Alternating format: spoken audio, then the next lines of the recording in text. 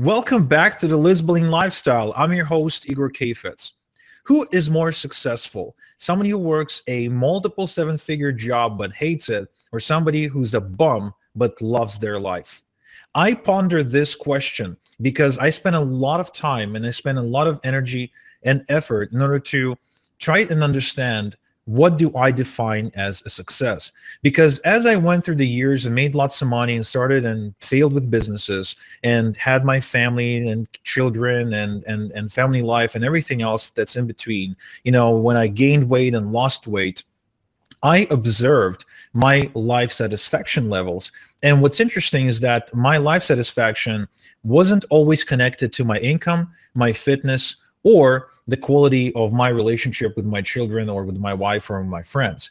Oftentimes, it actually resulted in creating an inner conflict for me, which made me question myself a lot. Now, in this episode, I really want to answer the question, what is the definition of success and how can you define what success means to you?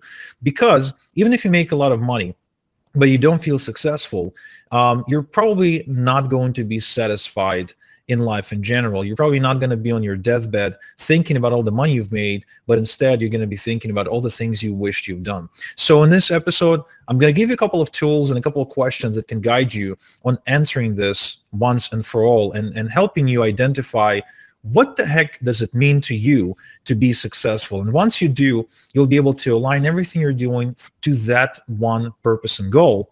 And as a result, regardless of your income or your fitness, you'll be able to finally start feeling successful instead of constantly trying to beat yourself up for not living up to some kind of expectation.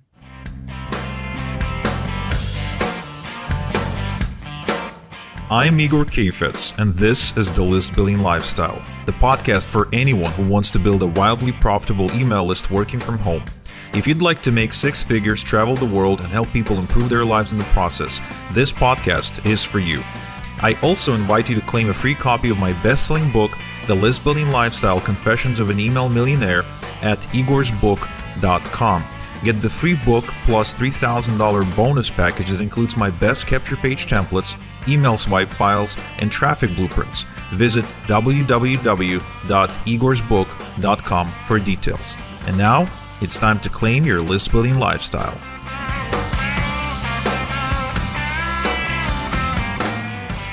The way I define success has really nothing to do with money. And I know it sounds a bit weird coming from a guy who's been focused on making money for so many years and who lives a pretty lavish lifestyle, drives a Porsche, lives in a big house, etc. But for me, the definition of success changed over the years. When I started out, success was purely money. That was really it. It was status and money. And for me, the social filter that created status was money. Therefore, for me, success was pretty much about my income. And if I was making more than the other guy, I consider myself to be more successful than the other guy. The only other thing that I think growing up defined success for me as well, which was kind of tied to money, but that was just a wrong idea that I've had growing up, was women. I'm a very typical sort of conservative guy who grew up with very conservative values. So, I've always dreamed of having, a family, what they would call a trophy wife, right? Which is something that would be frowned upon today.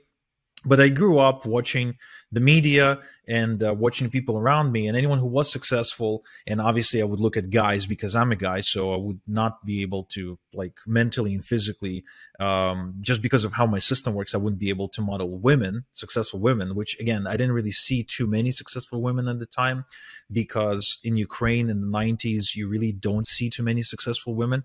It's a very difficult environment.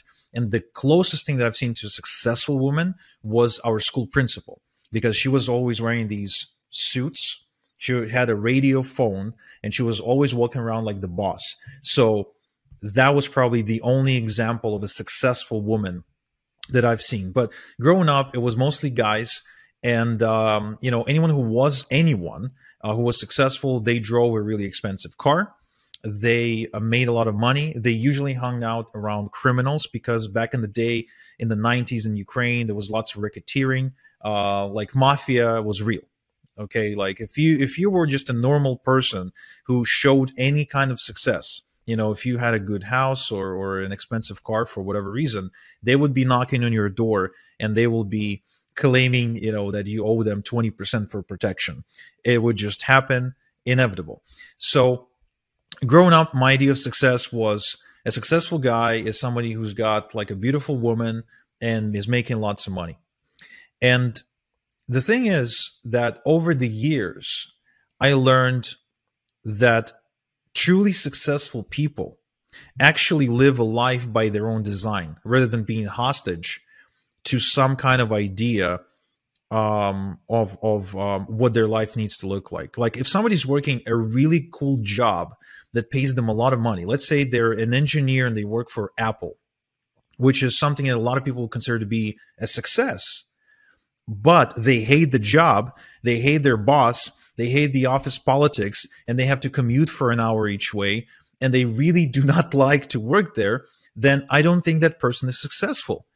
But to the same extent, if there's some guy who lives in Nebraska, who lives in a tiny little house in the middle of nowhere, and he's got like 3 goats and 5 cows, and he's perfectly satisfied with everything he's got, and he wakes up in the morning with no internal conflict, that guy is successful.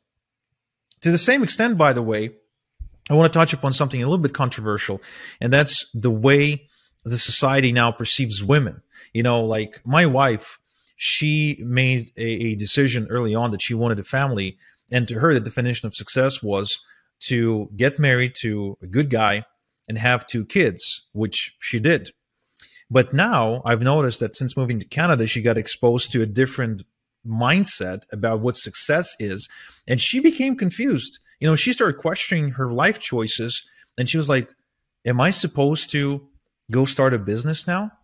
Like, am I a quote unquote a failure for having, committed to a family? But you see, that's such a weird idea, because if she never really wanted to start a business, if she never really wanted to be, independent in the way she makes money, if she never really wanted to become this aggressive A-type personality woman who goes and just dominates the corporate world or something, why would she need to be measured by that yardstick? You don't judge a fish by its ability to climb trees.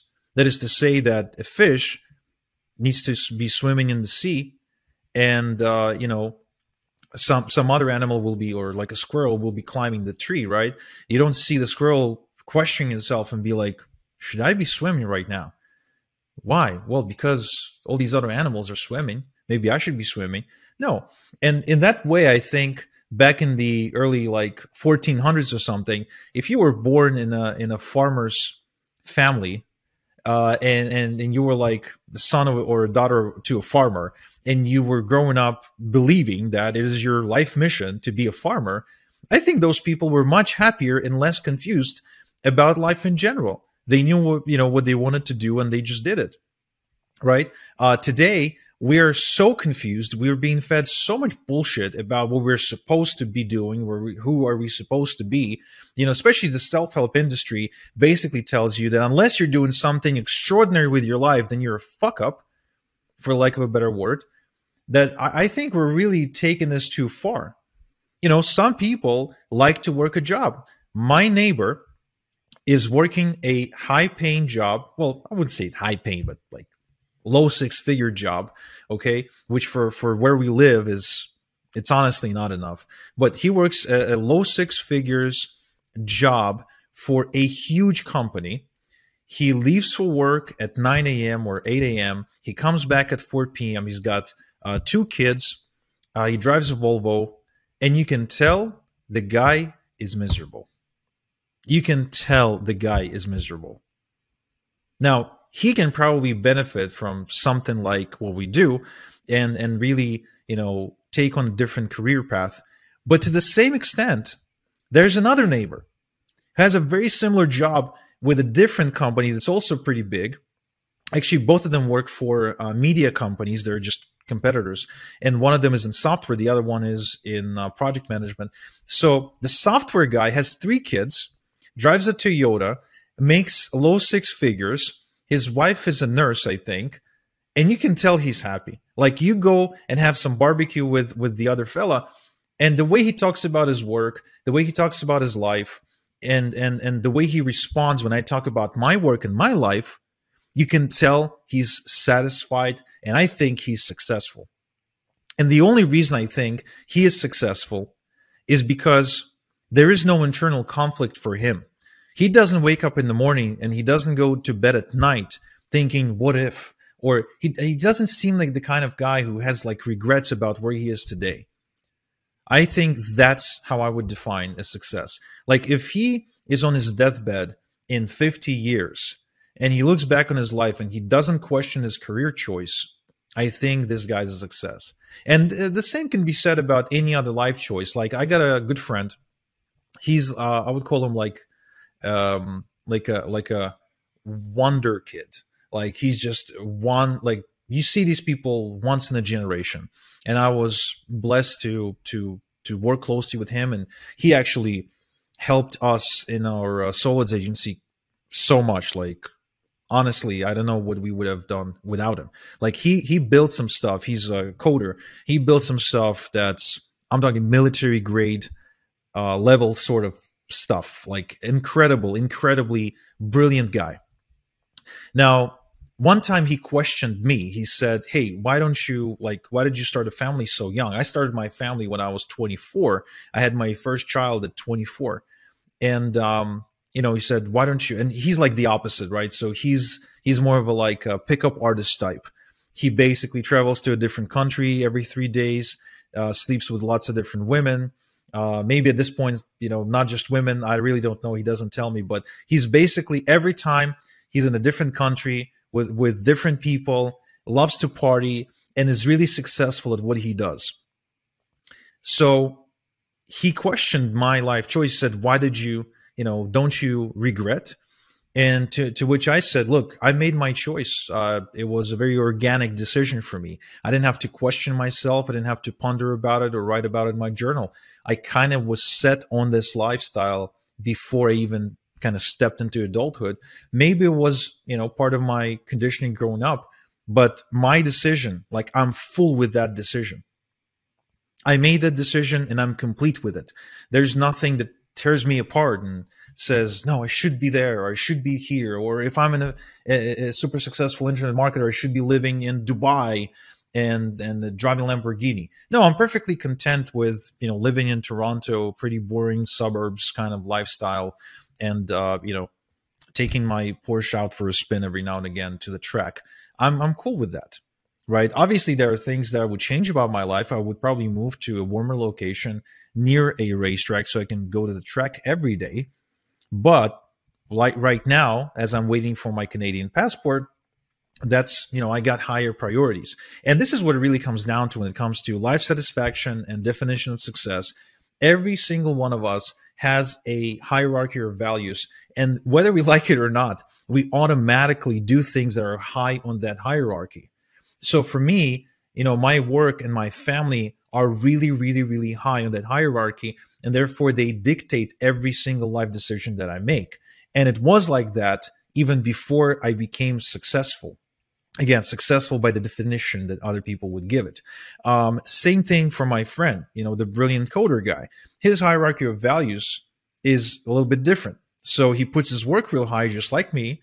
However, he doesn't have family values. His value is probably sex or, something to that extent.